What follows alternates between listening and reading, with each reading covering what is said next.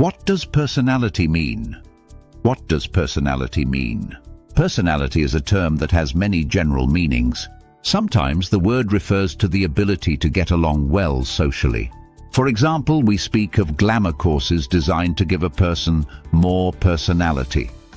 The term also may refer to the most striking impression that an individual makes on other people. We may say, "She has a shy personality."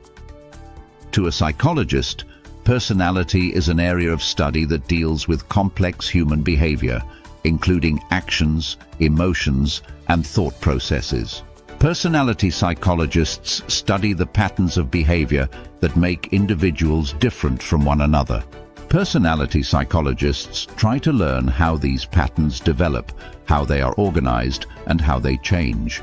For hundreds of years, people have tried to group the vast differences among human beings into simple units. Some of the resulting groupings divide people into personality types based on certain characteristics. The ancient Greek physician Hippocrates divided individuals into such types as cheerful and depressed. He attributed their behavioral differences to a predominance of one of the body fluids. For example, a person was cheerful if blood was the dominant influence on his or her behavior.